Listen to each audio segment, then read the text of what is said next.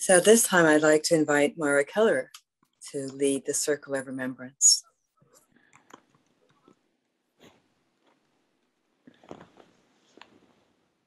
Yes, thank you. Thank you, Starhawk. And Evelyn, always wonderful to hear your voice. It was such a deep ritual and healing ritual. I'm sure Carol would love it in so many ways. So now it's my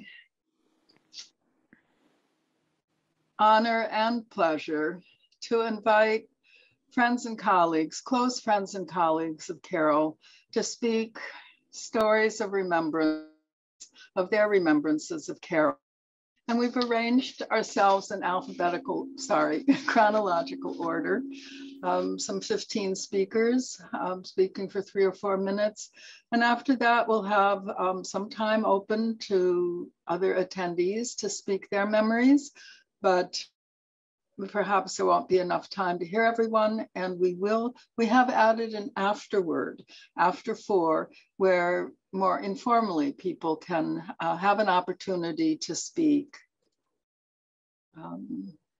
and share memories with Carol or so forth. So now I'll begin. I think that bless her heart, our logistics fairy, is going to be posting the list of speakers for this time. And the list of speakers will be then bringing themselves in one after another without me introducing them. But we hold this circle holds Carol. We hold Carol in our love and memories. And I'm going to begin the circle of remembrances. I've lit the candle and lit the sage. So please bring forward your memories, and we'll begin with Gail Kong, who has known Carol longer than any of us, I think. She met Carol as a freshman in college at Stanford. So Gail, are you there? I am here. Can you hear me? Oh, please go ahead and speak. Thank you. Thank you, Mara. Earlier today, Judith reminded us that Carol said that women's stories have not been told. I will tell part of Carol's story as a very young woman before her scholarly work began. I'm a bit out of place here, being an atheist, and that is not at all to diminish the value of this symposium or of Carol's life. On this day, as we celebrate our intelligence and our learning, there is yet an ordinariness, even of consequential lives, such as Carol's. The ordinariness might just be grounded in humility, as we are all just passing through. Carol and I met as part of the same freshman class, the same freshman dorm, and the same social grouping at Stanford in September 1963. And if you don't know, I'm at the ripe age of 76. I have long believed that anyone's pursuit of knowledge, our ability to learn and create, are largely formed by our early lived experiences. And here is what I know of Carol's. In family, Carol was the oldest of 3 children and the only daughter. Growing up in financial comfort, her mother was very supportive. In fact, when her mother died decades before her father, Carol distributed some of her mother's cherished fine china to friends so that we would share her mother's grace. Still, Carol struggled mightily with her father, who was overbearingly critical. That particular life struggle, her life experience, which continued even into our senior citizen years, through his advanced old age and past wives number 2 and 3, that struggle was the ground on which Carol found her independence of thinking.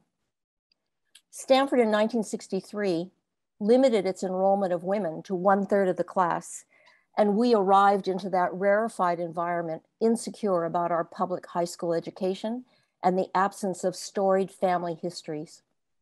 Carol was the tallest and the most politically conservative young woman in our midst, and her conservative views did not sit well with the other women in the social grouping that Stanford put us into. I didn't like the way people treated her, and that was the basis for our initial friendship, even though I'm relatively short, a liberal, and was one of only 17 Asians in our class of 1,200. Carol, of course, did very well academically, majoring in religion. Neither of us conformed much, didn't go to football games or join clubs. And in our senior year, 1967, when most things in the world were upside down, we even cut a deal for free housing in a frat house for the summer, she studying and I working. The deal was free lodging for us in exchange for cooking meals, for the guys, of course, which neither of us knew much about at all. We stayed in touch throughout our years. She first in California, then both of us on the East Coast, through her life in Athens, Lesbos, and Crete, and others will pick up from here. A final remembrance, throughout her life, Carol nurtured a warmth of friendship and a love of Mother Earth and of all her creatures. She loved to set a table with a beautiful meal or walk you around her garden. And she could as easily share her ideas about the state of the world as her recommendations about her favorite soap opera on television. And now in my final chapter, as they say, and in these times of urgent need across the globe, I always hope for more smart, compassionate people to have an oar or two in the water. And Carol was always one of those. I will miss her. Thank you.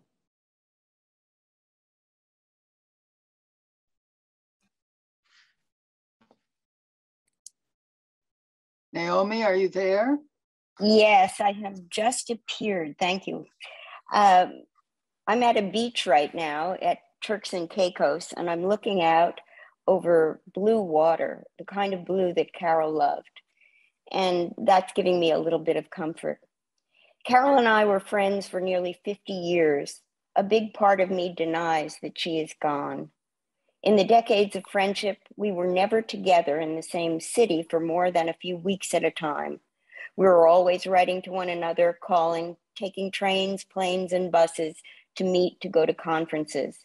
At times we were angry at one another for years, but we called and wrote to each other anyway, never talking explicitly about how we disappointed each other, but rather, for the most part, we moved ahead, talking about books and people, making plans to meet again, both of us hoping that the anger would be upstaged and diminished by other feelings of connection and other adventures. Could this be a model for long-term female friendships? I don't know, you decide. So because of our intense friendship endured over distances and complex feelings and gaps in time, I don't really believe she is gone. No, she isn't gone. A part of me says, we just haven't spoken in a few months, but soon we'll speak again. I haven't wanted this day to come because I think it will make me realize that yes, she is gone. Here are a few scattered memories. I first saw Carol in a lounge at Yale Religious Studies Department. I had just started the program. She was finishing, heading off to New York to teach at Columbia. Carol was holding court, a regal, long-haired blonde beauty surrounded by a bunch of meek male grad students, several of them Jesuits. She was gorgeous and laughing, leaning back on a sofa, crossing her long mini-skirted legs. That happened. I didn't speak to her then. I was mightily impressed. I spoke to her a little bit later at an informal grad meeting. I remember a discussion about trickster figures. Someone asked, why do we not have any female trickster figures? Carol said, there can't be any female trickster figures without birth control. I think it was after that insightful and delightful remark that I introduced myself and we started to talk, a talk that only ended a few days before July 14th, when she couldn't come to the phone any longer. She and I are physical opposites. She is very tall and blonde. I am very short and dark-haired. Once when we were shopping for clothes in New York, we walked into a small boutique with beautiful things, but a limited selection. Watch what will happen in here, she said. The saleswoman will be nice to you, but not to me. Oh, come on, I said, you're wrong. I went up to the saleswoman and asked if she had something that would fit me. She said, "Oh, I'm sorry. I wish I had something to fit you. You were so petite. No, I wish I could show you something, but I can't." Then Carol asked her, "Have you got anything to fit me?" "No," she said, dismissively, shortly, sharply. "You are too tall. You should shop in some special stores." So Carol was right. Being a tall woman did not elicit cultural sympathy. Shortness had advantages. In New York, when she taught at Columbia, Carol had a gorgeous faculty apartment, and I'd come to visit from New Haven. We went to the theater often. One night we saw The Club, an all-woman play in which the women impersonated male characters in the early 1900s at an exclusive men's club. The women didn't change anything about their female appearance. They simply moved around as men, taking up space, spreading out, leaning forward, claiming territory. We loved the play. Afterwards, we walked into the New York summer night, sat down on a bench, and began sitting like men, spreading out, taking room, asserting our physicality. Almost immediately, several cars driven by men started honking and hooting. We were being warned, stay in your place. We stopped performing that night. We were a little scared, but I'm glad we fought back as theorists, writers, scholars. In Berkeley, one semester when Carol was on leave and I was writing my thesis, fleeing New Haven, we shared an apartment for a few weeks. We saw an ad in a small alternative newspaper. A class in witchcraft was being offered in San Francisco. We drove there in Carol's purple VW and were among the maybe 6 other people who attended Starhawk's first class in her apartment, in which she presented material from her manuscript, The Spiral Dance. Carol and I were very excited and were able to connect Star with Marie Cantillon, literary rep, who helped Star get that groundbreaking book published by Harper and Row. As Carol and I absorbed Star's influence and other writers like Merlin Stone and Z. Budapest, and as we read and talked, theology became more and more a focus of Carol's work. She said that after she found the goddess, her class about religion became more hopeful and joyful, whereas before the focus was on the tragedies of patriarchy. We took different paths, but always kept talking, meeting, arguing, and often laughing. A great meeting of minds about the goddess happened about 9 years ago when we were at the National Museum of Ireland in Dublin. We got the museum officials to let us spend time in the basement where they kept the Sheela-na-gigs, which are images of old women holding their legs open. They're mysterious and they're hidden down there in the basement. We loved spending time with those images. We laughed a lot. Carol's influence on me is profound. Knowing that her work is continuing to influence others will, I think, eventually be a comfort to me for losing her.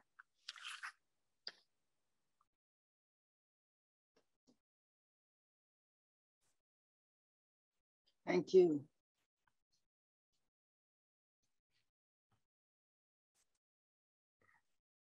And Ellen Umansky is next. You want me next? Okay. Yes. I'm Ellen Umansky, a friend of Carol's and a fellow feminist scholar of religion for over 45 years. I began my graduate work at Columbia University in the fall of 1974. I was a PhD student in the Department of Religion. Among the full-time faculty in the department were only 2 women, Gillian Lind, professor of sociology of religion, and the newly minted PhD, assistant professor Carol Christ. I eagerly enrolled in Carol's course on feminism. I think it was given during the spring semester of 1975. And in her class, I read for the first time works by Rosemary Ruther, Mary Daly, Bell Hook, Jill Johnston, author of Lesbian Nation, and others. It was eye-opening. I saved the many short papers that I wrote for Carol. I think I saved them mostly for Carol's comments, handwritten both in the margins and at the end of each paper. They were different from comments I received from my other graduate school professors, for they not only commented on the quality of my work, but also discussed how much each book seemed to challenge me, if it did. Sometimes Carol astutely noted that the book didn't seem to offer me anything that was new. She also noted the ways in which the particular book about which I was writing seemed to have had or not have had an impact on my developing sense of spirituality. I appreciated the thoroughness of her comments and the interest they displayed in my intellectual and personal growth as a Jewish feminist. After the semester was over, Carol and I became friends. She was only a few years older than I was, and since we lived only a few buildings away from one another, often hung out at each other's apartments, went out for dinner, went to the theater. My most vivid memory, 1975, going with her to see For Colored Girls, when suicide is, what is it, when the rain, now I can't remember the title of the play. For colored girls who have considered suicide when the rainbow isn't enough. And sitting there together when the play ended, not being able to move. After the last lines of that play, I found God in myself, and I loved her fiercely. Together with Judith Plasko, Carol and I were members of the New York Feminist Scholars in Religion. And after Carol left New York, we made sure to get together at least for a lunch or dinner alone at the American Academy of Religion conference whenever she attended. I remember talking theology with Carol when we were at Columbia, not just feminist theology, but also the theological insights of Elie Wiesel, about whom she had written, I think it was an undergraduate thesis. And I also vividly remember going over to her apartment in 1975 and 1976 to help her decorate her Christmas tree. Carol loved Christmas, and she had brightly colored Christmas tree decorations. And after we finished trimming the tree, we drink some eggnog laced with scotch. I had had scotch before and liked it, but it was Carol who introduced me to eggnog. Carol was an early mentor and later a confidant, someone I could be honest with, knowing that she would be honest with me in return. We had fun together and at times consoled one another. I was saddened when Carol left New York City, but happy for her that she'd secured a tenured position at San Jose State University.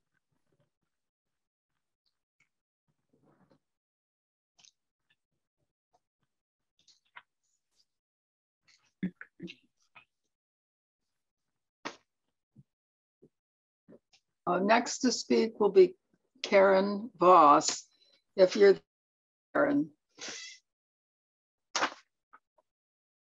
I'm here. Go ahead. I don't know how to, oh, there I am. I've done it. Yes. But you can hear me. Yes. Brilliant. Thank you, Mara.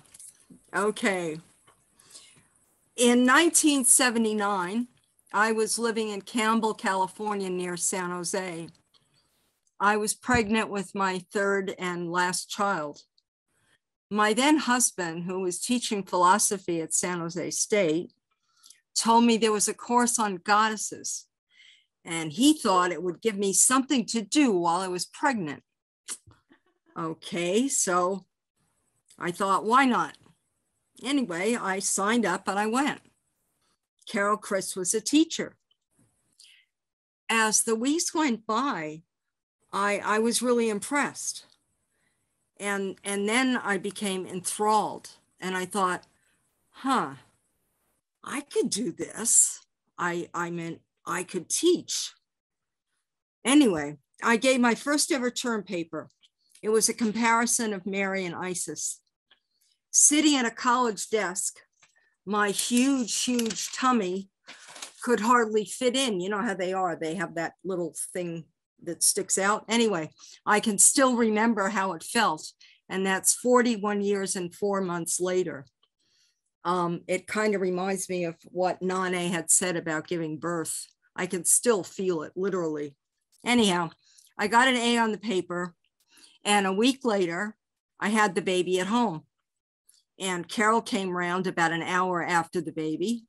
And by then we had gotten really close.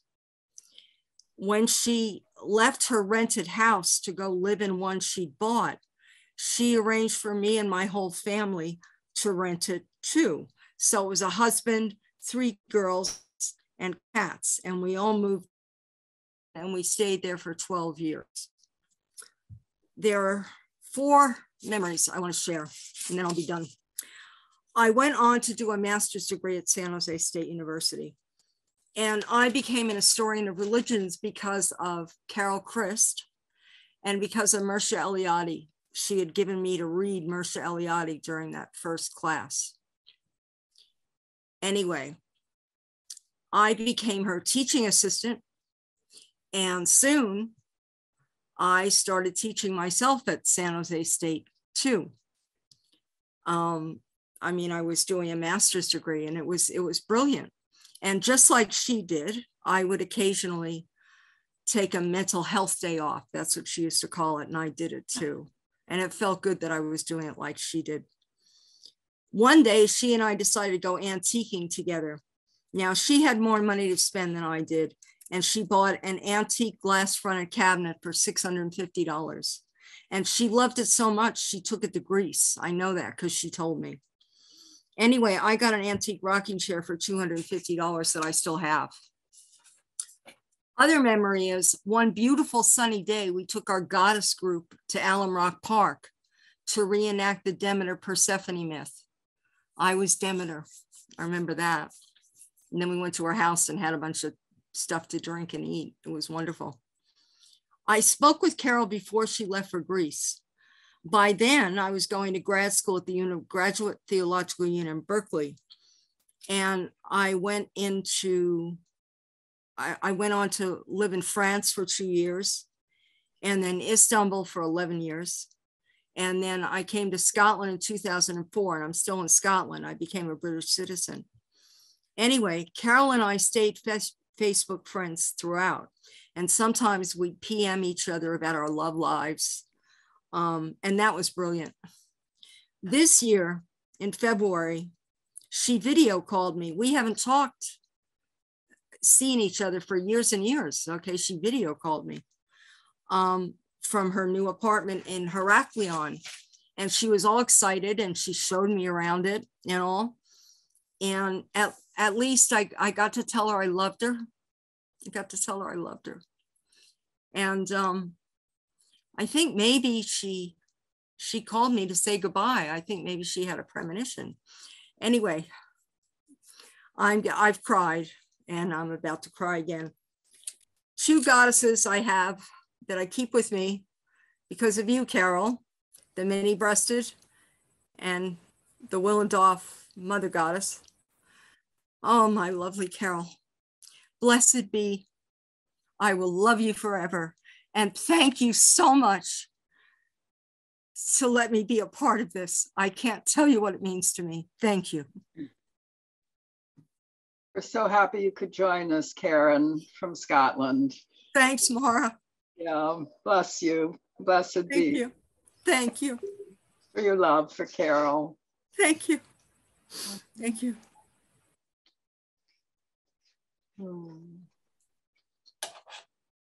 And now we turn to Charlene, who is next. Charlene Spretnak.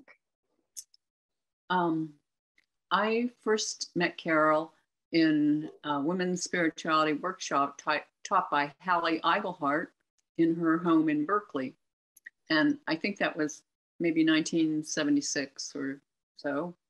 And then the next year, in the fall of 1977, by that time Carol had moved to Berkeley. I got to know her more because we were both invited to serve on a committee. And that was came about from this great idea that a woman in Berkeley had, Carolyn Schaefer, and she determined that the time was right to have a big conference on women's spirituality, the first major one on the West Coast. And she got it accepted as an event of the University of California at Santa Cruz Extension Program. So that brought us a big, beautiful auditorium and other facilities. And she invited Carol Christ and myself and a couple other people to be on the planning committee to help her design it, the conference. And so that was the beginning of my getting to know Carol and enjoy her. That went through all the rest of the decades of her life. We were exchanging emails and again, photos of her place in Heraklion until just a few months before she died. The conference that we worked on then turned out to be a grand launch, because the speakers included Merlin Stone, Z Budapest, Hallie Eichelhart, Starhawk, Kay Turner, and flown out from New York, the artist Mary Beth Edelson, and the scholar of women's art, Gloria Orenstein. And I presented the second day my then new book, Lost Goddesses of Early Greece, which had just been published 3 days before. And a theater troupe from San Francisco, Mother Tongue Theater, performed an interpretation of one of the myths. And all throughout the weekend, there was dancing and drumming and singing. So it was very, very heady, the whole atmosphere. And on the opening night of the conference, which was March 31st, 1978, Carol gave the keynote address. And Carolyn had all of us in the little planning committee on stage, sitting behind on either side of the lectern. And after some introductory remarks, Carol was introduced and she walked up to the lectern. I seem to think that she had a red dress on that night, a long, straight red dress, but I'm not positive about that. However, when she stood at the lectern, she was such a majestic figure that it was pretty much the opposite of the almost heady atmosphere in the hall. And suddenly everyone was focused on what she was about to say. So she starts with the title, I'm going to talk about why women need the goddess. And pretty soon in her opening comments, she focuses that huge subject down to this, what she called this new fierce love of the divine in women themselves. And then she went on to explicate 4 areas or aspects of women's lives that are affirmed by the spiritual presence of the goddess. So she brought such a gravitas to the subject, and her thinking was so compelling that everyone in the hall understood that what we were doing, no matter how exhilarating, was a matter of the deepest existential currents. And as I was listening to this talk, sitting behind her, I mean, really just about a quarter of the way into this talk, I was suddenly filled with this joyful realization, oh, with someone like this as one of the leading figures of our little grassroots emergent newborn movement, it's really going to turn out very well. And so it has.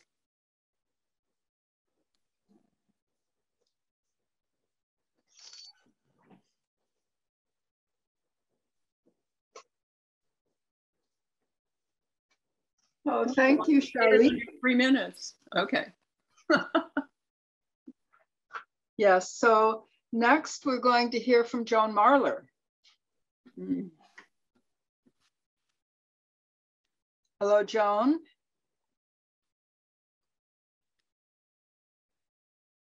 Well, Joan was there. Yeah. Okay, I'm here now.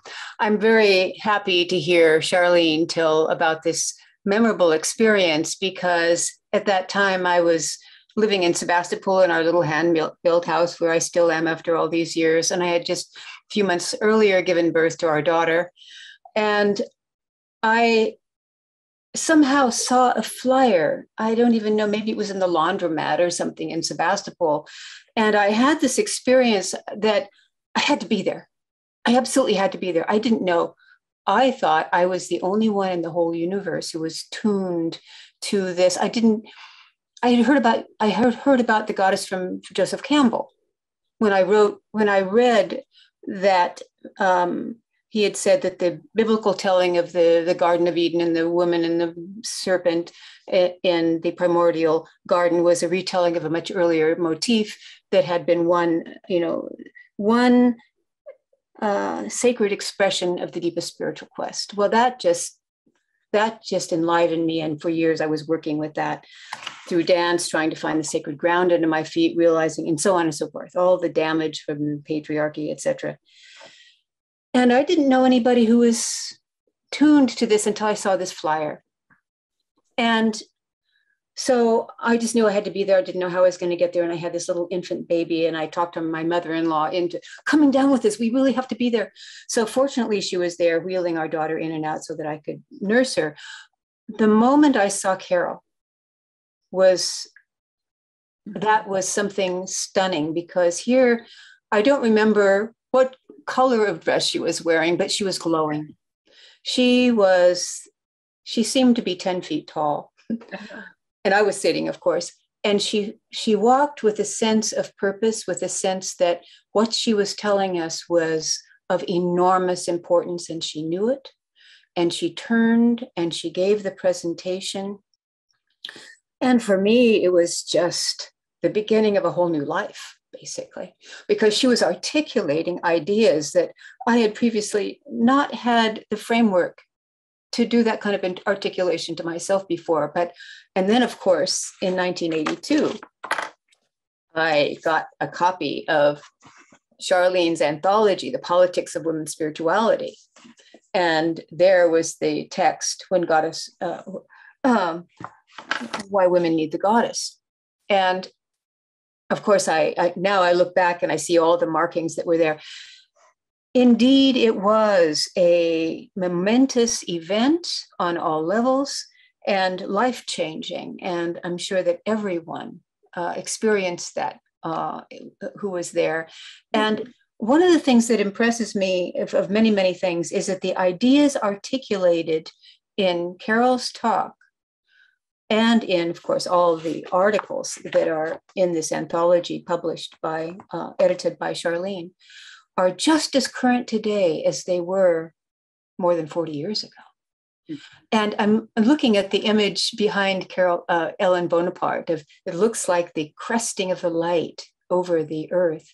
And I was thinking about how that light coming through and penetrating out, we don't all come to it at the same time in our own way, but that illumination that comes in whatever way it does for us, to bring us to something we absolutely have to know in order to take the next step. Some women haven't even found it yet, you see? So everything that's being articulated here, everything that's been published, all of the work of Carol, all the work of Charlene, all of the work that all of us are doing matters. And it's not just for us, but it's also for beyond us. And that day that I went down, talked to my poor mother-in-law into going down, we represented 3 generations for my little daughter. Hmm.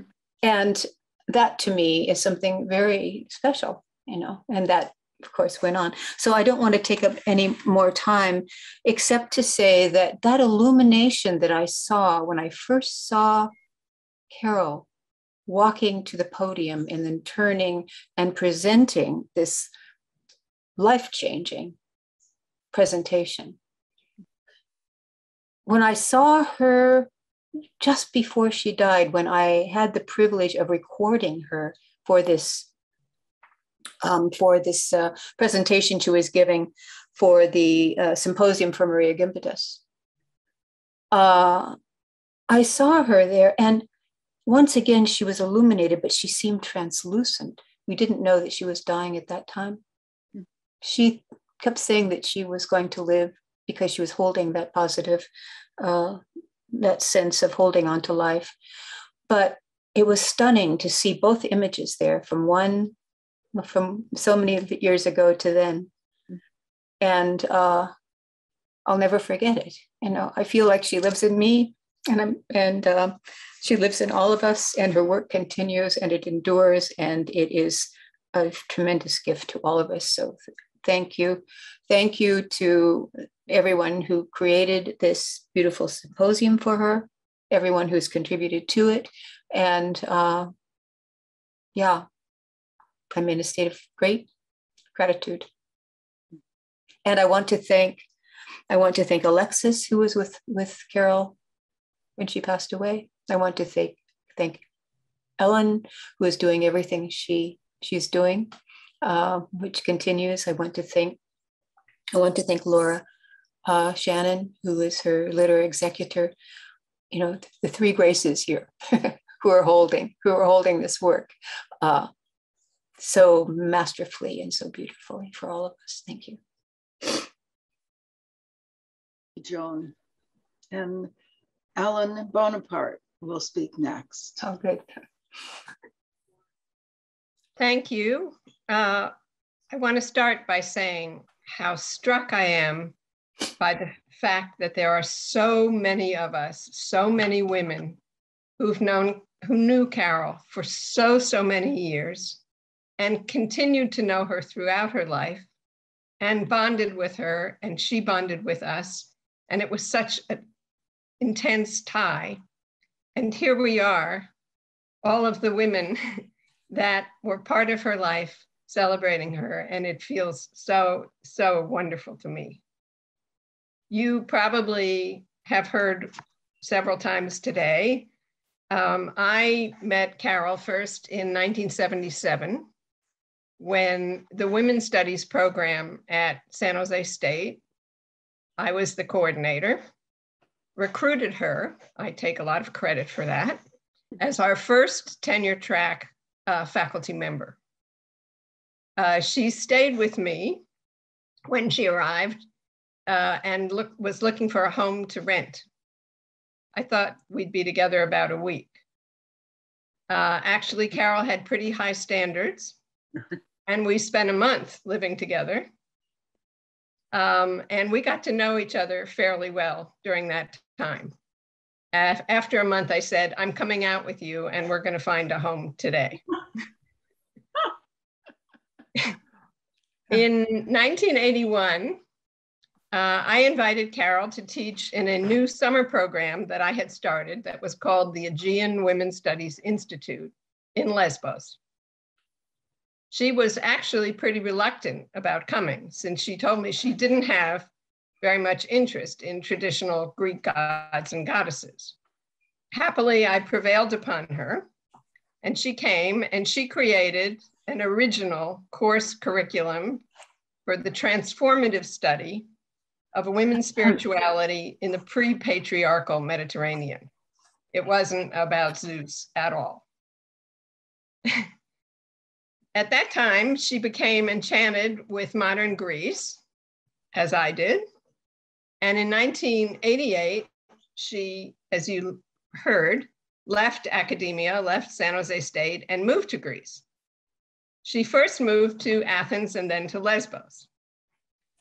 I was in Athens at the time she moved, working as a diplomat at the US Embassy.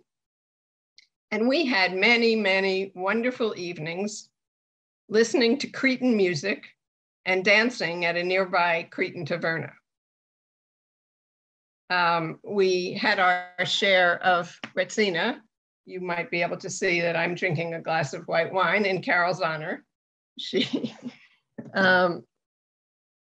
after her time in Athens, she moved to Lesbos and she became Carolina. I visited her many, many times in Lesbos, in Molivos, and I treasure my memories of spending days at beaches near and far, lunching on fresh fish, and swimming in the sea. And Carol's swims were exceptional. She swam a long time, she went far out, and she was usually accompanied by this tiny small poodle named Mitzi, who Carol trained to be an excellent Olympian swimmer.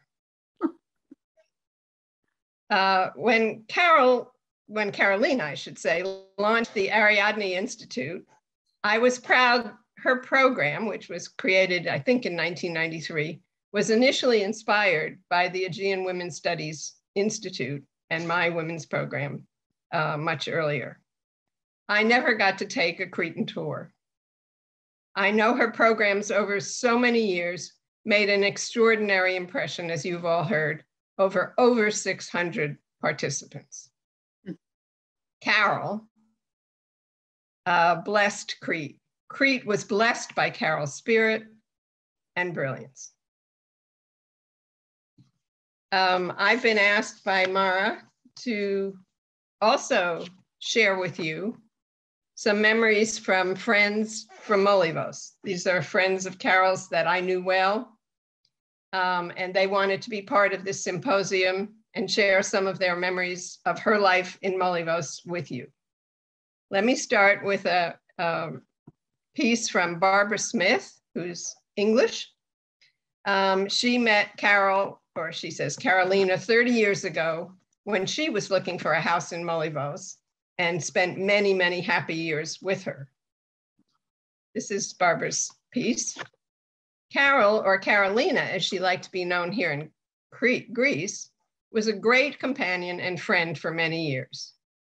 She gave great parties, both at Easter, cooking delicious lamb in her garden oven, often with unpredictable results, and at Thanksgiving, which was always nerve-wracking because of the difficulty in locating a turkey on Lesbos. She spent many anxious hours fearing that she might have a Thanksgiving, but without the turkey. Carol became a Greek citizen many years ago, which involved learning the Greek language, not an easy task. Her knowledge about Greece, past and present, along with her communication skills in Greek and English, were invaluable to her many non-Greek speaking friends. She was always generous with her time and loved to share her knowledge. Carolina was extremely knowledgeable about the bird life on Lesbos and would often drive with friends to the salt flats at Kalani, fearlessly taking her little Fiat Panda down winding tracks where no sane person would go to find the best place to watch birds. She spent many years fighting for the preservation of the wetlands on Lesbos, ensuring that they could not be destroyed by development. And she was thrilled when the whole island of Lesbos was designated a World Heritage Site by UNESCO. Carolina instigated the formation of a group called Hame Prasino, Let's Go Green, in Molivos, to campaign for recycling facilities in the village and on the island. She wrote leaflets, which were distributed in Greek, English, and German to every household in the village to explain about recycling. All of this ecological work tied in perfectly with her love and respect for nature and her involvement with the Greek Green Party, for which she stood as a candidate in local elections. Another of Carol's enthusiasms was tracing her ancestry, and she was always excited to fill in a new piece of the jigsaw puzzle that was her heritage. Carolina, you are greatly missed. And I have one more piece to read from friends whose names are Robert and Robin Jones, but actually in Molivos, they're known as Shanti and Blue. Remembering our friend. Carol was a loyal and generous friend. She was an adventurous explorer, always ready to enjoy a full day searching out ancient treasures, often hidden on our beautiful island of Lesbos. With books in hand, over the last 30 years, we have driven many unmarked, bumpy roads, often walking across thorn-covered fields or searching beneath seawalls to uncover remnants to verify ancient stories. Carolina enjoyed discussing and debating everything. She was passionate about her core beliefs and engaged many with her views regarding the decline of humanity due to the male-dominated religions and governments of the modern world. She was most excited to share her personal beliefs and discoveries, especially from her numerous travels to her beloved island of Crete. It was there that Carolina was truly able to reconnect with the beauty and power of the primal female spirit through dance, art, and ancient ritual. She loved her small dogs, Mitzi and Sarah, and they loved her. They were constantly together. They walked old roads, played catch with endless retrieved thrown stones, swam in the sea together. She was knowledgeable and fiercely protective of birds and all wildlife. Her support and tireless work with the Green Party on Lesbos saved our precious wild wetlands. Carol fought an important battle and won. Carolina was a woman whose passion was her love and protection of nature, appreciating its exquisite and perfect rhythms, always honoring and respecting the natural world and its relation to the most positive of the feminine spirit rising. You are missed, dear friend. I think I might just add one light note because reading this brought back a memory of a time that I asked Carolina to take me to the site in Lesbos that was that she more or less discovered as an ancient temple for Aphrodite. And we went to do a ritual there. And we got to the site. It was in the middle of a farm field, nothing around. We took off our clothes. We covered ourselves in honey and yogurt, and we began our ritual. And up pulled a tour bus. And out came a tour guide with a whole group of German tourists who were dying to see the temple of Aphrodite. I don't think they expect to find two goddesses there, but we ran for our clothes and covered ourselves and our clothes in honey and yogurt and took off home.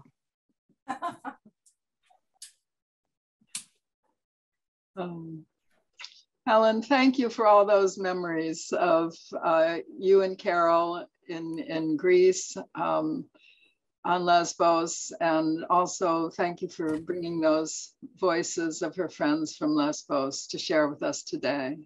Thank you. Thank you for your friendship with Carol.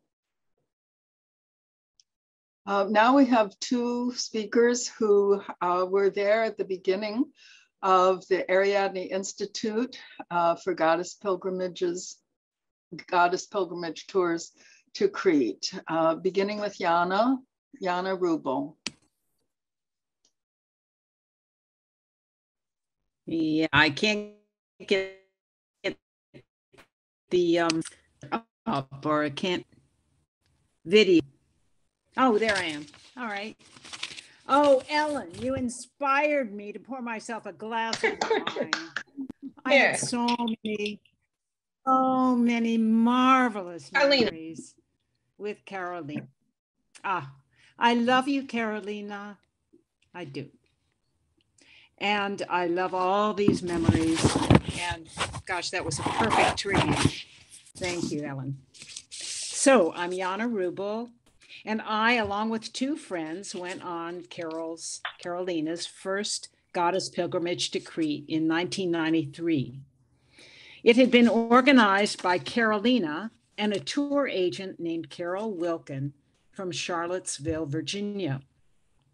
The tour was deeply inspiring for all of us. Carolina wanted to continue offering these trips in the spring and fall, and she and I had many conversations about working together on this project and all of the logistics around it. While Carolina had already done the hard work of creating the tour, had to start a business from scratch. We didn't know anything about business. I'm a musician. She's a writer. That meant advertising, creating tour materials, and communicating with potential participants without cell phones, internet, and with skimpy computer knowledge.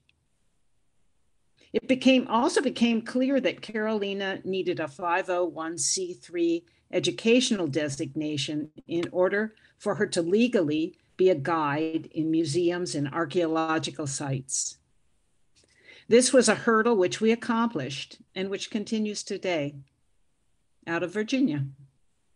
We also had to undergo an IRS audit. All of this was stressful and fun and immensely time-consuming. As interest in the tours increased, Carolina became more confident about Ariadne Institute's importance in her life's work, perhaps her crowning achievement. By the late 90s, I decided to return to my work as a musician. However, I did love the excitement and the joy of working together with Carolina to create this beautiful project, which will now continue in the hands of Laura and Mickey. Wish you well. Thank you. Bye.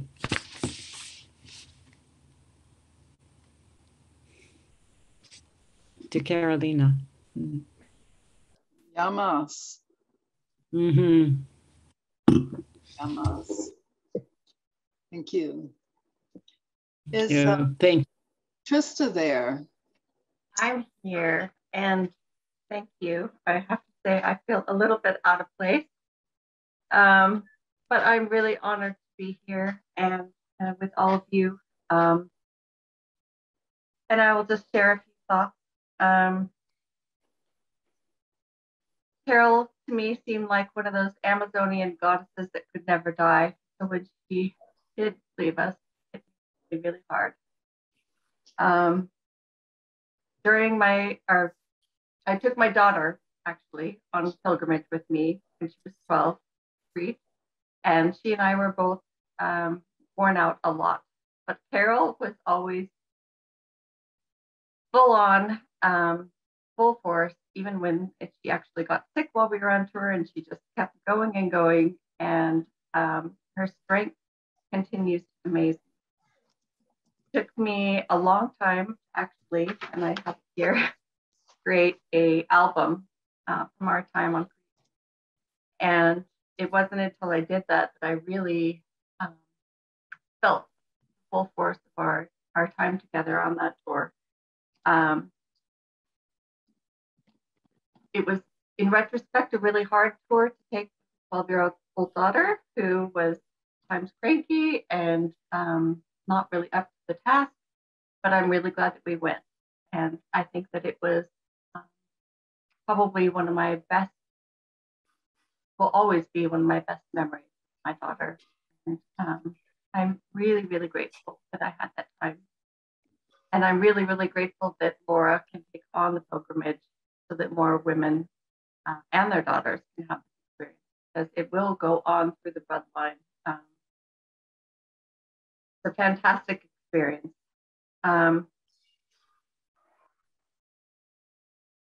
I wrote so many things that I was going to say, but then I felt like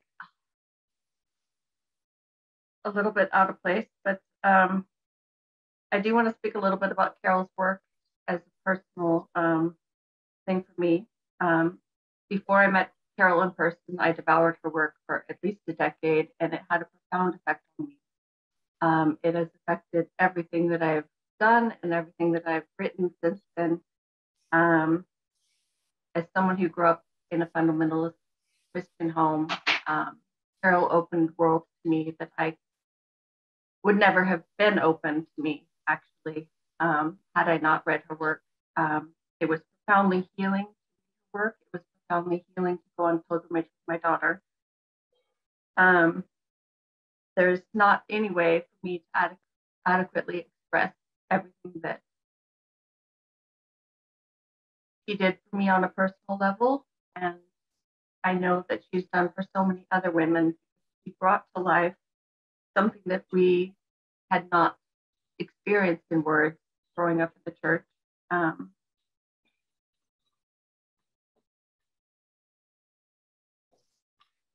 She taught us an entirely new way of being. Many of my fondest memories of Carol are around food. Carol enjoyed eating in a way that I think many women are afraid to express, and I identified with that strongly because I love to eat. So I want to share one of my favorite passages from Carol, not the whole thing because it's very long, but it's from She Who Changes. And we're going to read it at our ritual tomorrow. We have a big ritual tomorrow, but it says, "In a still small voice, She whispers the desire of her heart. Life is meant to be enjoyed. She sets before us life and death. We can choose life. And I just want to say that one of the things that I really respect and admire about Carol is that she clearly enjoyed life and she lived it. And that's something in and of itself that I think more women should look at, because life was not meant to be as hard as patriarchy redesigned it. Carol gave us a blueprint of a life that we could enjoy.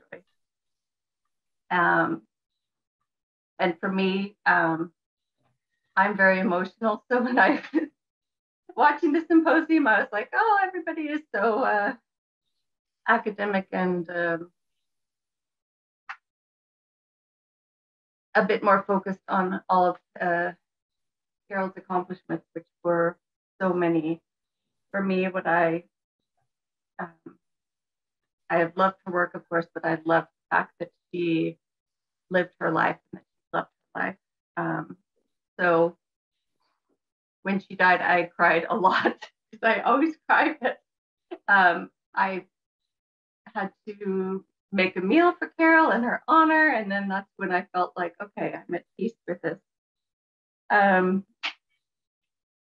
Okay, I'm rambling a bit after midnight here, and I'm usually in bed about 5 hours ago. But I did want to say that being on pilgrimage with Carol gave me an image of like what life could be like in a world where we honored the goddess and we were valued as women.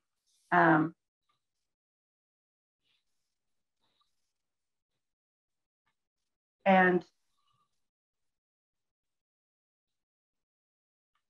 seeing her read We Need a God Who Leads Now was one of the deeply transformative moments of my life, because I've had female pastors and I've had so many women in my life that were powerful, but they never really affirmed the divinity in me.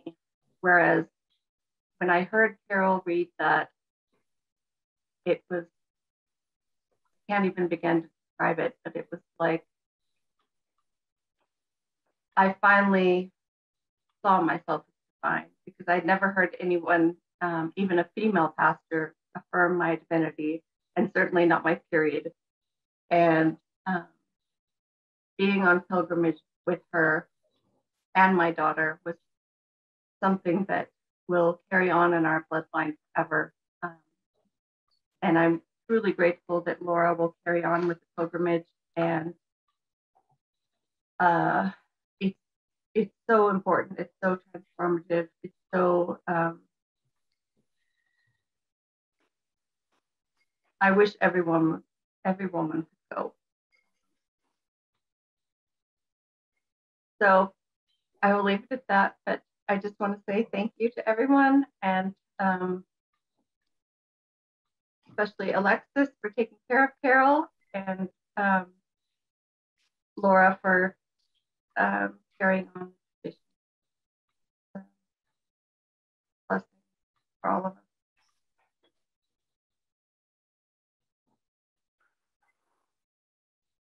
Thank you, Trista. And of course you belong here. And thank you for your memories and of you and your daughter going on one of the early Ariadne tours to Crete with Carol. And I'm sure you speak for many of the women who went on those tours with Carol and had their own personal experiences. And you've expressed that beautifully. Thank you. Now we hear from colleague Miriam Robbins-Dexter, colleague and friend. Hi, Miriam. Hi. Thank you so much, Maren. Thank you and all of CIIS for making this day possible. I'm so grateful. I first met Carol when she came with Mara to an invited symposium in Bergen, Norway, where Trista now lives. Carolyn and Joan Marler and I spent a very long evening talking, and Carol and I were talking about our mothers who we had both lost, and we just bonded for a lifetime over our mothers. At that time, Carol was still visiting her father in Orange County before he decided that she shouldn't do that anymore. And she would come visit me in the San Fernando Valley right after she would visit her father. And we had, for several years, we had this time together. One time when she was with me, I had to go teach a class in goddesses and heroines at Antioch University, and she came with, and she talked to my students for a bit. The next week, I heard from the dean that he was really upset that I hadn't announced she was coming because he had wanted to meet her. I certainly don't blame him. Carol was a wonderful friend and colleague. She loved to read the academic work of others and critique it and have us critique her work. And I remember one time she asked me what I had that was new, and I sent her something, and she sent me wonderful critiques the next day, having read the whole thing 3 times. She had just amazing, amazing intellectual energy. I read her, at the same time, I read her piece on patriarchy, which I think is the best piece on patriarchy I've ever read. And I invited her to submit it to an anthology I was editing with Vicki Noble, Foremothers of the Women's Spirituality Movement. Well, the next day after she submitted it, I found that no, we were supposed to all write personal things, and it had to follow a sort of narrow form so that we would all be writing similar things. So I had to tell Carol that we couldn't take it and I needed her to submit something else. The next morning, she had a wonderful piece for the anthology. She was brilliant.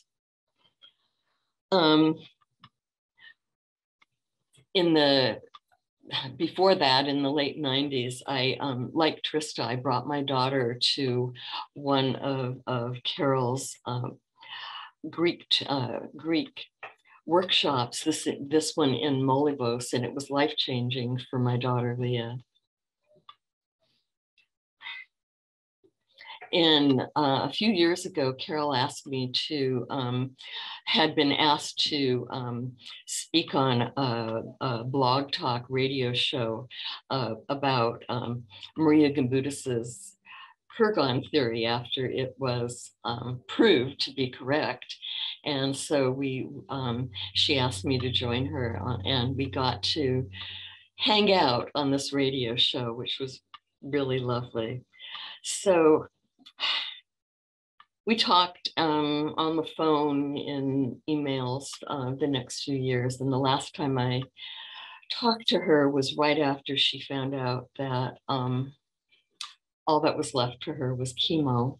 And so I have been grieving ever since. I miss her very much. And I'm just so, so grateful for what you've done today to help me and others process this grief. Thank you so much. Thank you, Miriam. Thank you. Bless your friendship.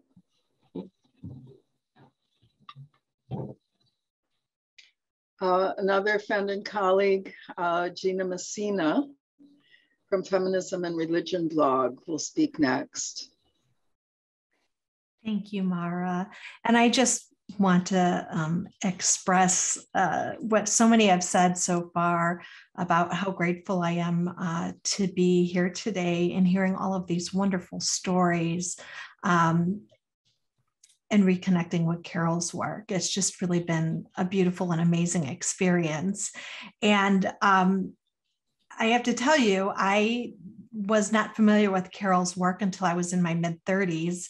In my doctoral program, and I instantly fell in love with her work and all that she had to share, and I was so blown away. The weekend before I had my qualifying exams, Carol had a retreat in Santa Barbara, and I was not going to miss it. So even though I should have been studying, I showed up to her retreat with a stack of books that I wanted her to sign. I felt like I was meeting, the biggest star ever, Carol P. Christ. And just 2 years before that, my mother had passed away. And Carol had written about her own mother's passing. And that was one of the things that I felt so connected with her. And so a dear friend of mine, Cynthia Garrity Bond, gave me this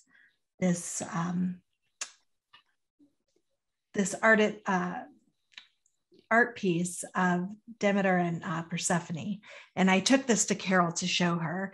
And I can't imagine how many people must approach her in this way. And she was so incredibly gracious and signed all 6 of my books and took a picture with me and talked to me all about my art piece and about my grief of losing my mom.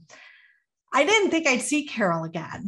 And a year later, 3 of my colleagues and I decided to found feminismandreligion.com.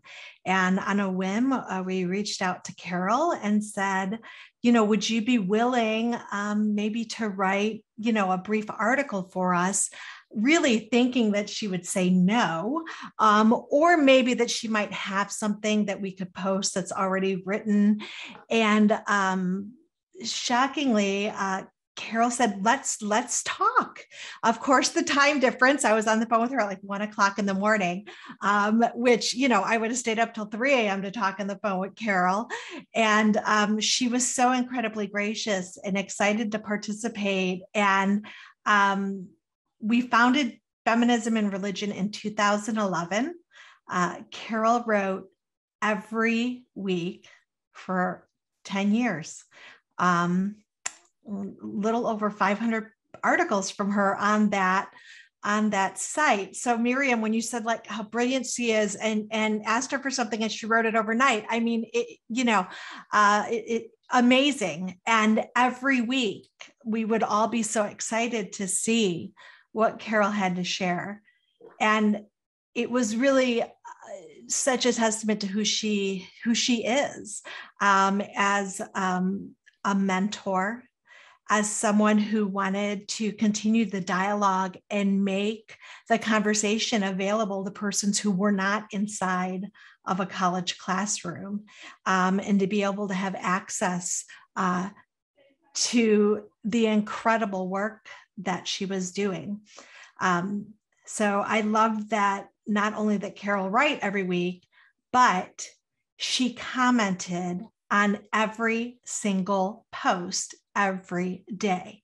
So many of us, are new scholars and new to the field. And Carol Christ commented on my post.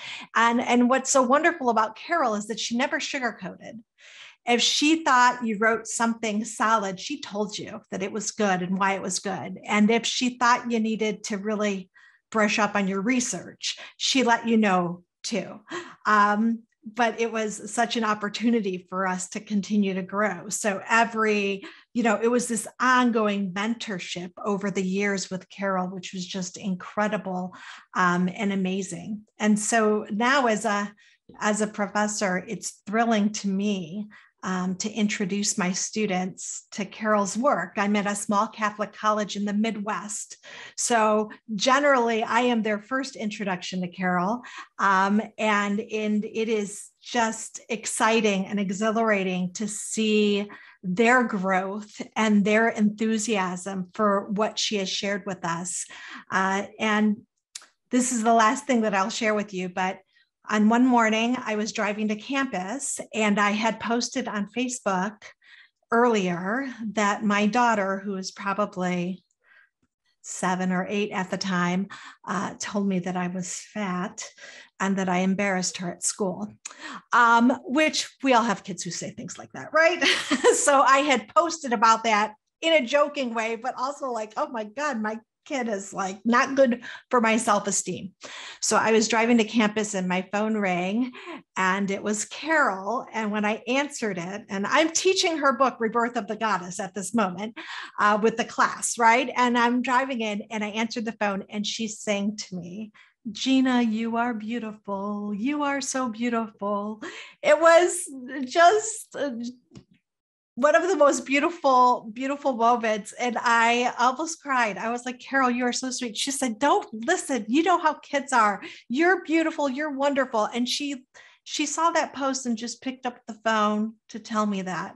And of course, when I arrived at class, I told everybody, guess who just called and sang to me on the phone? They could have fallen out of their seats. So grateful to Carol and all that I have learned from her, all that we have all learned from her. And she continues to be in my heart. Thank you so much. Thank you. No, those were wonderful memories. Thank you. Gina's teaching for us in women's spirituality at CIIS now as well. We're happy she's here teaching a course for us.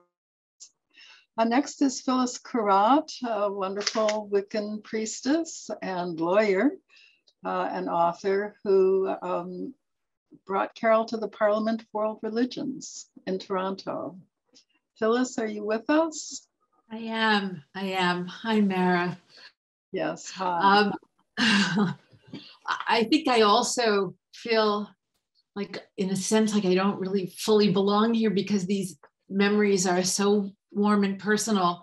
And I think one of the sadnesses of my life was that I kept procrastinating. I think I thought of Carol as an immortal, truly as a goddess, and that therefore I had all the time in the world to finally make my pilgrimage to Crete. And ironically, I was set to go last year with Mara, finally, in 2020, and then COVID intervened. So I never met her in person, but her spirit was always with me from the very beginning of my spiritual journey to the goddess. And that spirit was always this powerful, brilliant, liberating, inspiring energy. In 1980, it was her writing, it was Why Women Need the Goddess, that offered me an essential connection from my feminist, hyper-intellectual head where I lived into my very slowly awakening little heart, and to the goddess, who I totally unexpectedly was led to by the goddess, embodied in the Mother Grove of the Minoan Sisterhood, which was a circle of extremely hidden witches in New York City. I wouldn't have been able to stay there had it not been for Carol and her writing, because it was in that circle that I found the goddess embodied by the women. And in the years in between 1980 and onward, I read what she wrote. I read it with such gratitude. And her spirit and her capacities and her brilliance helped my own spirit to grow. And I looked forward to the day when I would finally meet her. And when people would say, when are you going to Crete? You have to go, you have to go. And I'd say, well, the day will come. It'll be the right time and the day will come and I will go. But in 2015, I find myself where no witch had gone before, and that was as the vice chair of the Parliament of the World's Religions. And suddenly it dawned on me that I had the opportunity to bring Carol Christ and the goddess to the main stage at the Parliament, where neither had ever been before. And so I invited her. And unfortunately, she was ill and not able to come. And she could not address the truly historic inaugural Women's Assembly and Plenary that we had. But Mara was there. Mara spoke to that assembly, and Charlene spoke to that assembly. And there were thousands of women there who were cheering and dancing and embodying the goddess full on. And so Carol was there. And then in 2018, she was able to speak to the Parliament. And I know it was a great moment for all those who heard her. It was a great moment for the Parliament. And I hope it was a great moment for her. She illuminated and she blessed that convening, and she truly embodied the goddess. And she is still, and I think for as long as I'm here and embodied, she'll continue to be my inspiration. I will have an abundance to read, 500 postings on that blog. So I will continue to have my soul nourished and enlivened. And I will make that pilgrimage to Crete. And I know I'm going to find her embodied there in the company of the women that I go with, and in the hills and in the water and there. So if I may, I would like to offer my thanks, my deep thanks and gratitude, my enormous gratitude for her ever-present spirit. It's a prayer. It's Normandy Ellis's translation of the Knot of Isis. It's short, but it seems appropriate. So this is my offering and my gratitude to her. At the ends of the universe is a blood-red cord that binds life to death, will to destiny, and each of us to the other. Let the knot of that red sash, which cradles the hips of the goddess, bind in us the ends of life and dream. We are each of us with our own share of hopes and misgivings. Let our thoughts lay together in peace. At our deaths, let the bubbles of blood on our lips taste as sweet as berries. Give us not consolation. Give us magic. Give us the spell of living well. We rise and walk. The sky arcs ever around and the world spreads itself beneath our feet. We are bound, mind to mind and heart to heart. No shadow exists between our footsteps and the will of the goddess. We walk in harmony, heaven in one hand, earth in the other. We are the knot where the two worlds meet. Red magic courses through our veins like the blood of Isis. Magic of magic, spirit of spirits. We are proof of the power of goddess. We are dust and water walking. And so I ask, Almighty Isis, that you wrap your wings around Carol and that you carry her safely home. Thank you for giving me this chance to share and to be with all of you, because you are all quite remarkable.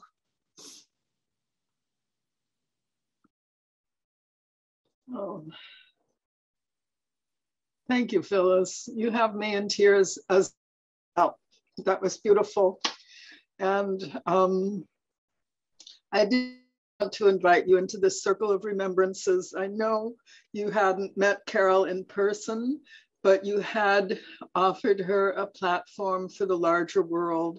It's always so important when we raise one another up so that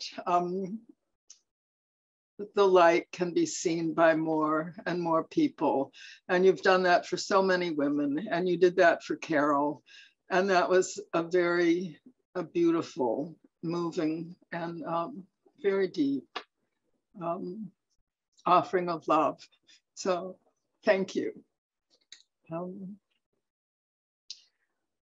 We have a statement. Heidi Gottner-Abendroth, the founder of modern matriarchal studies in Germany, very much wanted to be here, but was unable to join us. She has sent a message to be read by Joan Sishan.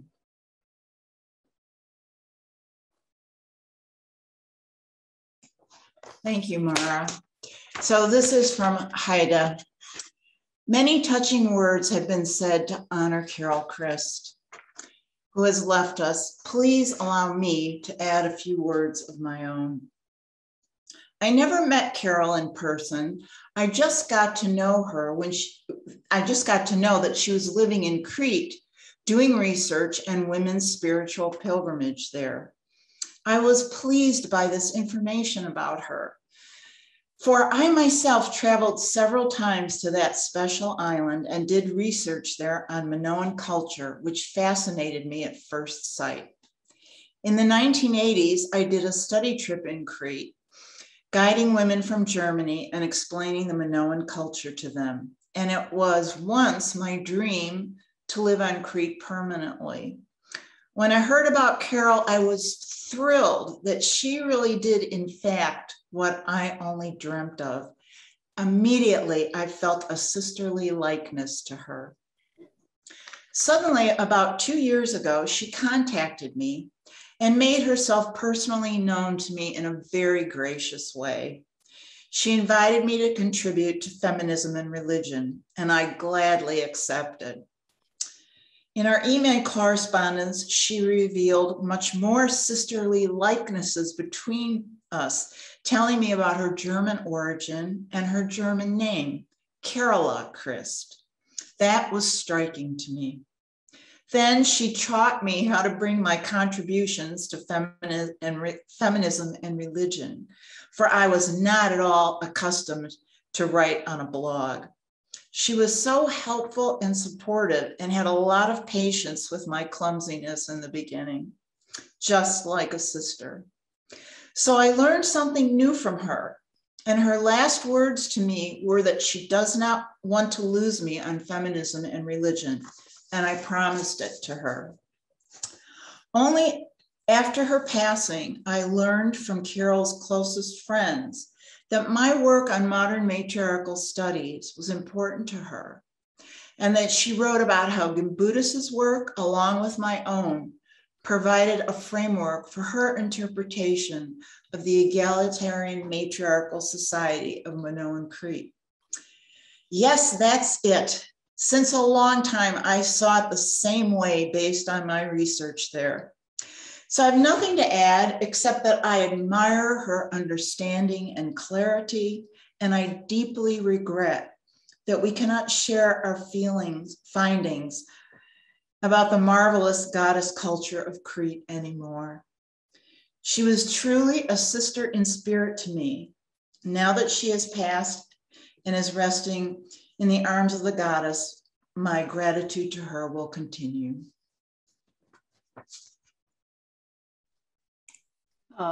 Thank you, Joan, and thank you to Heide for sharing that with us.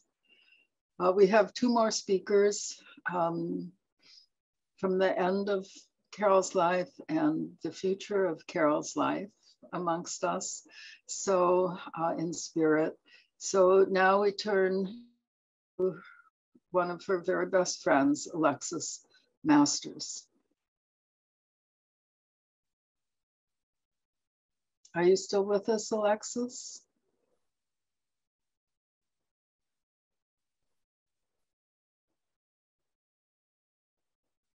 Yes. You need to unmute. You need to unmute yourself. Okay, how's that? I was unmuted. Now I muted myself again. Can you hear me now? Yes, we can hear you. Thank you. Wonderful. I don't know if I'm going to make it through this because you've all brought me to the verge of tears so many times today already, but I'm going to start.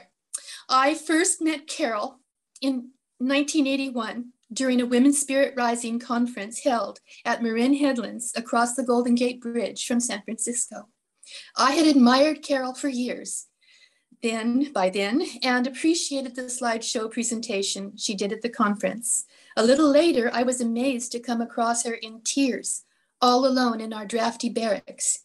I felt worried for her and asked what had happened to make her so sad. She kind of fell into the hug I offered and clung there until her sobs quieted. I don't remember what she told me about why she had cried, but I never forgot how truly tender and vulnerable she was. She never hid that from me, and we went along many years together as friends.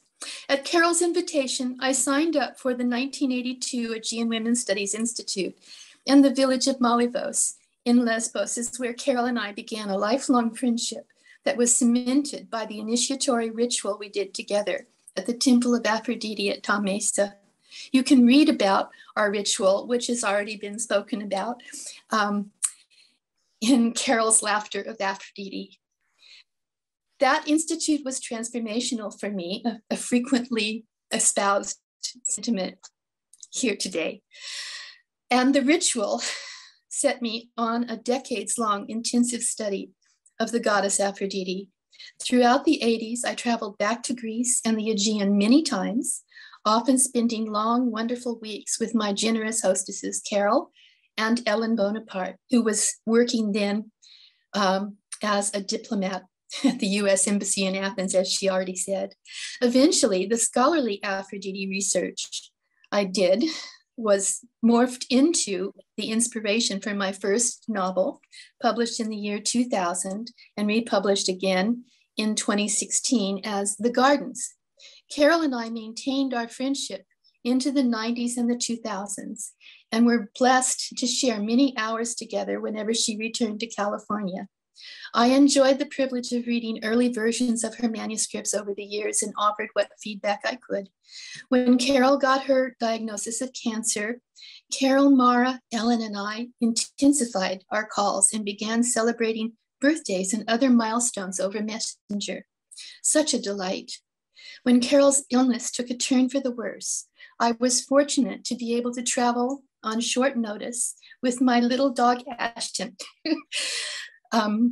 I spent several weeks in Heraklion with Carol, helping with her physical and legal needs and maintaining her magical goddess temple of a household. Tina Nevins was with us part of the time, but once Carol and I were alone, we settled into a peaceful routine. In the afternoons, when her energy was pretty much spent for activity, Carol would settle back and I would read her some chapters from a book she found salient to her own work, The Kingdom of Women by Chu Wai-hong. Then in the morning, after running that new material through that magnificent mind of hers, her thoughts would have miraculously aligned overnight. And in true Carol Christ fashion, her words flowed out in fully formed, beautiful prose to become the second half of her final scholarly article about what you have already heard described as the egalitarian matriarchal culture of Crete. Carol's passion and commitment to complete this article were total, and she worked as diligently as she could to hand over a comprehensible, mostly complete work to Laura Shannon, whom she had earlier designated as her literary executor. She also dictated a brief outline of her planned compendium of blog articles to be published as Blogging for the Goddess. I turned both of those over to Laura about a month after I returned from Crete, and I was so happy to do so. Carol's dedication to the goddess was absolute and unmitigated.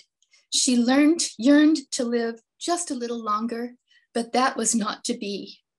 We shared many I love yous all day long, all evening long, but never said goodbye to each other because Carol never acknowledged death, not even with her final breath.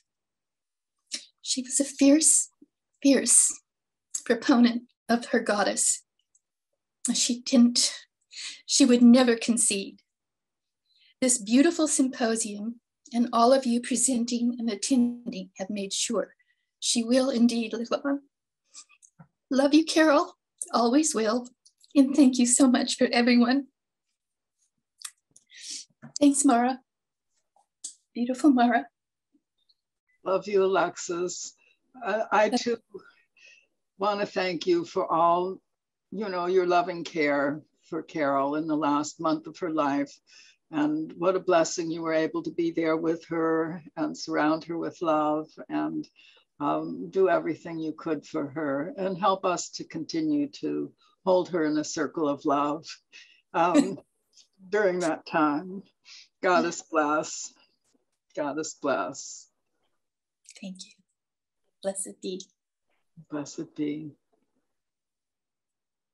So our final circle for this circle of remembrances, a community-based biography of Carol Christ is Laura Shannon, who is Carol's literary executor,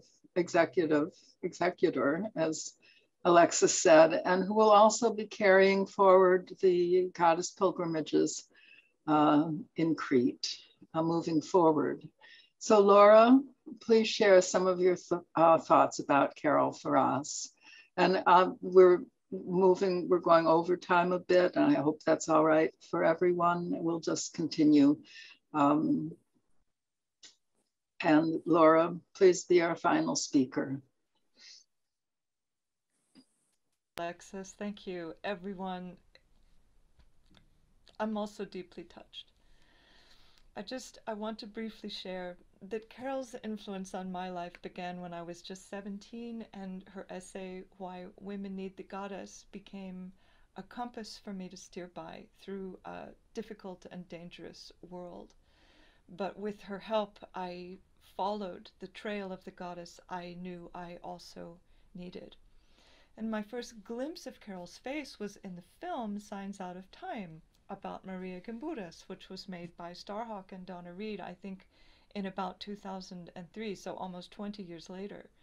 In that film, Carol Christ was one of the speakers, and she impressed me very much with her elegance and her eloquence. Then just a couple of years after that, I had moved to Greece in pursuit of the music and dance traditions which I believe encode remnants of ancient goddess rituals. And one summer evening I was in Molivos on Lesbos, playing in a Greek band at Maria's Cafe in the courtyard of the old hammam. I spotted in the audience a tall, beautiful blonde woman with remarkable elegance and poise who I knew I had never met, but I somehow felt she was familiar. It took a little while for it to dawn on me. That's Carol Christ from Signs Out of Time. What is she doing here? Because I had no idea she lived in Greece, let alone Molivos. And so when the band took a break, I went right to her table. I introduced myself. She invited me to sit down. I said I was a fan of her books, and we started talking. And I don't know which of us was more astounded at that meeting. Me, because I was not expecting one of the foremothers of the women's spirituality movement to turn up at our concert in this tiny cafe in Molivos. Or her, because she wasn't used to being recognized by anyone. And I came to realize pretty much nobody knew who she was, which I could never get over. So she invited me to sit, and as I said, we got talking right away. And I remember the band had to wait quite a few songs for their drummer to come back to them after the break, because I couldn't leave the conversation with Carol. And that began our friendship, and she was an amazing mentor and guide and sister and everything. So yeah, that was maybe 15 years. In 2012, I finally got to go on the pilgrimage with Carol and had a very powerful healing experience at the myrtle tree of Paliani. And yeah, there's so many stories we could tell about our friendship and the things that connected us, but I'll just say that it was really just one of the greatest gifts of my life to have Carol ask me shortly before she passed away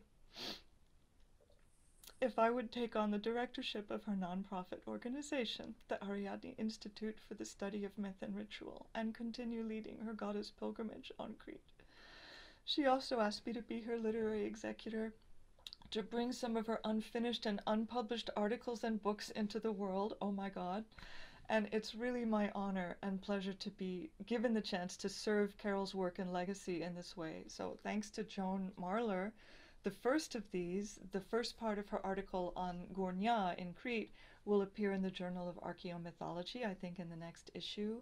And thanks to Alexis Masters, who just told us about that, we've got a very nearly complete draft of part 2. Thank you, Alexis, as well as the outline of her book, Blogging for the Goddess, compiling her most important and influential blogs from feminismandreligion.com, which Gina was talking about. And Anne Key of Goddess Inc. has already reissued Carol's book, A Serpentine Path, about her original trip to Crete with Mara and Naomi and Ellen were all part of that when the goddess pilgrimage was created. So the last thing I want to mention, because for me this is almost the most important part, is that Carol also left me her extensive library of books. And since I live in a tiny house in Greece, which is already completely full of books, we decided that I would turn my garage into the Carol P. Christ Memorial Library and Study Center as a place for visiting goddess scholars to come and make use of the amazing books and resources which Carol had gathered over all these years. Our work on that project is already underway. The house is quite close to Athens Airport, near beautiful beaches for swimming and several excellent tavernas, so we hope that when visiting scholars like all of you eventually come to make use of Carol's library, which I hope will go on for decades, if not forever, if I can get my stepdaughter to curate it after I follow Carol to the realm of the ancestors, then you can also make use of the library, but enjoy the sea and the tavernas, the food and wine, and that Greek way of life to really celebrate Carol by being fully embodied in Greece and in her favorite subjects, doing her favorite things, really in her honor and in her name. So I really thank everyone for sharing your memories of Carol today. I'm deeply moved and I'm so glad I feel I know her better now through all of your stories, and thanks to the team who put together this amazing event and gracefully overcame the odd technical difficulties that came up from time to time. I really hope that I get to meet more of you in person, either in Crete in the future as we follow in Carol's footsteps, or maybe eventually in the Carol P. Christ Memorial Library. Let's hold that thought and ask the goddess to help us bring it into being. Thank you, and blessed be. Thank you, Laura. And thank you for carrying Carol's legacy forward in the world. She does live on, and her spirit will be with us. I'm sure on the goddess tours to Crete that you'll be leading next fall, and through the library, and also through the way you'll be bringing her writings further into the world. So we're very grateful to you. And I know your beautiful dancing will be a part of those journeys. So I hope I can come and join you. Come, everyone, come and dance with us in Carol's honor. I would love to. I hope I can. Well, maybe I can. I want to say my thank you to everyone. This has been a wonderful circle of remembrances, very moving, so many profound experiences shared by everyone.